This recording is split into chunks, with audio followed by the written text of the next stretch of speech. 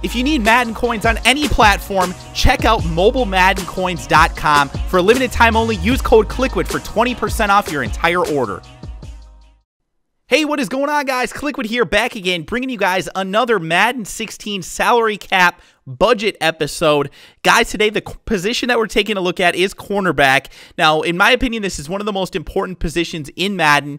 It is questionable, though, because there are a lot of people who believe that cornerback is just one of those things where in this game it's just kind of a broken position and attributes aren't as important. So it's kind of up to you as far as how much you want to spend. I actually like to stick around 50 or maybe even a little bit below that. So we're going to start off here taking a look at guys that are $50 as far as salary cap or below. And we're going to kind of analyze the guys who I think are best that fall into this range, somewhere about 40 to 50 salary cap dollars or so. So in this video, these are going to be the guys that I think right now in the game that are somewhere between about 40 to 50 bucks are the best cornerbacks for your money. So with that being said, let's go in here and take a look at the very first guy on the list. And that's somebody that you're probably used to seeing if you've watched any of my other budget series episodes. We've done some of these in the past for just standard Madden Ultimate Team, and this card was on that as well. And it continues to go down in price. It's going for about 30,000 coins right now. Its price as far as salary is only 42, but this is a nice, very balanced cornerback card. 93 speed and 90 acceleration is a good combination. It's not the best by any means. He's not going to keep up with like the real high-end burners in simple man coverage, but certainly fast enough to do the job for the most part. 92 awareness and 92 play recognition as well. He's a smart player. His jumping is one of the best attributes for him as well at a 96. Catching is a little bit low, only a 69 for pure catching and a 51 for catching traffic, which is pretty mediocre. But where he makes up for it is that he is really balanced as far as just a pure corner goes. 94 man coverage, 92 zone, both really nice attributes. And then he's also got 88 press, which is solid as well. Block shedding and strength and tackling and hit power are kind of low on this card. They're not the best. 51 for a block shed, 56 for a strength,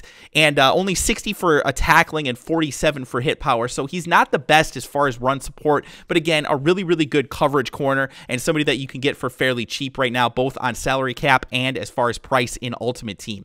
Next on the list, guys, we have another guy who's a pretty good overall cornerback, and that's Legend Ty Law. Now, this one's a little more expensive. It's 50 for salary, and it's about 50,000 coins if you want to buy him outright on Ultimate Team.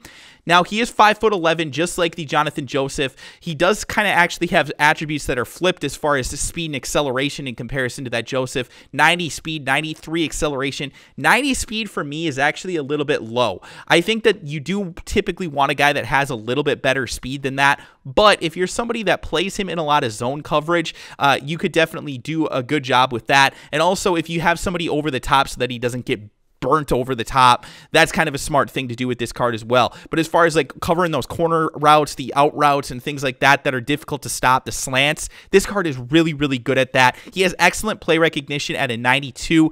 His jumping is a 90 as well, which is solid. His catching is very, very high, in 82. So if they throw his way and he gets his hands on it, he is going to come up with it most of the time. Man coverage is a 97 for this card. Incredible attribute there, and he's still good in zone at a 93. His press is also excellent. So if you play a lot of press man, Ty Law is a really, really good card to do that. And I know a ton of people do that at this point in Madden. 61 for a block shed, 65 for a strength is actually pretty decent for a cornerback. Tackling is a 68 and hit power is a 77 as well, which is very, very high for a cornerback. So again, a really nice balance card, but a little bit more expensive than the Jonathan Joseph. I basically would say he's a little bit of a boosted up Jonathan Joseph if you wanted to look at it that way. So again, nice card, but definitely somebody that is going to cost you a little bit more than your Jonathan Joseph.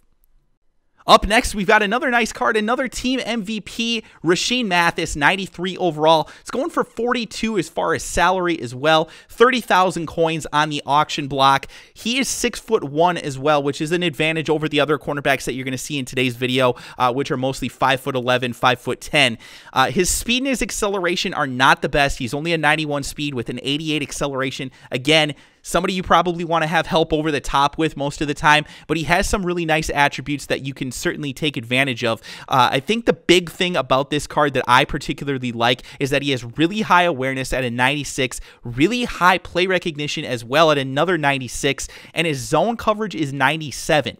So this is a card that if you put him in zone coverage, he's going to do a really, really nice job for you because he's got those things where he can kind of figure out where the guys are going to be and make the plays based off of his attributes. So this is definitely something I like about this Rasheem Mathis. His 91 man coverage isn't the highest, but it's still decent for the most part. 71 for catching and a 66 for catch in traffic. His block shedding, though, is kind of a detriment, to be completely honest with you. He's only got a 40 for block shedding, 68 for strength, which is actually pretty good, but his tackling is low and his hit power is also very, very low at an only 46 for hit power and 55 for tackling. So this is definitely a zone coverage cornerback, but somebody that can do a good job if you run a lot of zone coverage. And I wanted to make sure that I mixed somebody in here that was good at pure zone coverage and isn't a complete detriment at man coverage as well.